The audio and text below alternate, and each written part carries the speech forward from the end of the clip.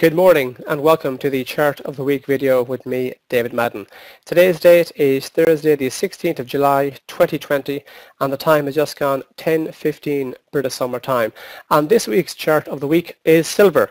As we can see here, over the last few weeks we've had a nice positive run in silver. It's been rallying for the past month. Yesterday went on to hit a fresh 10-month high, so it's clear that the kind of wider trend is positive. But we could be in for a bit of a pullback in the silver market. Why do I think that? Well, excuse me, markets don't move in straight lines, so a bit of a pullback wouldn't be out of the blue. On top of that, the way things are shaping up on today's daily candle, we could be in for a daily bearish engulfing. And for those of you who haven't heard that term before, let's just take a quick look at a textbook example. This here is a lovely example of a bearish engulfing. You have the market moving to the upside, and notice how the body of this candle here in question completely engulfs the body of the previous day's candle. What essentially happens there is that you have the upward trend, the market goes on to hits the new high.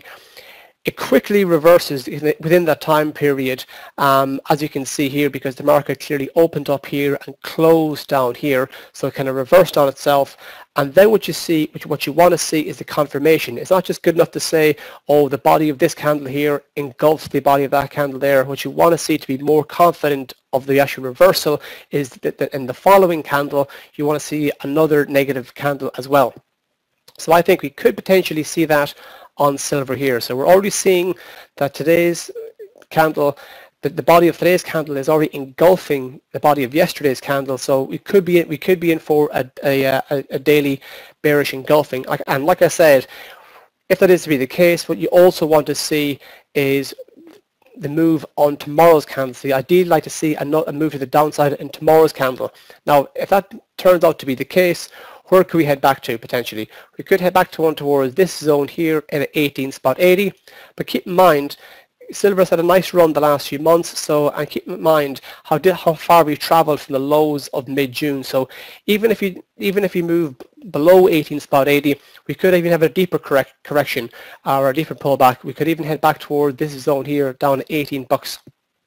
18 bucks. We saw a fair bit of consolidation in that area in the past, and if a metric has been important in the past, it makes it more likely it'll be of importance in the future. But let's not forget the wider upward trend. Silver has been in a solid upward trend for many months now.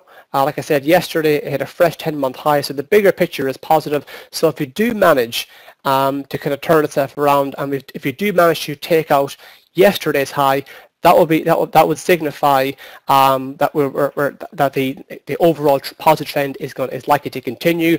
And should we continue on from yesterday's high, we could be looking at targeting 19.65, and if we go beyond that, we could be targeting the kind of big psychological number of 20 bucks.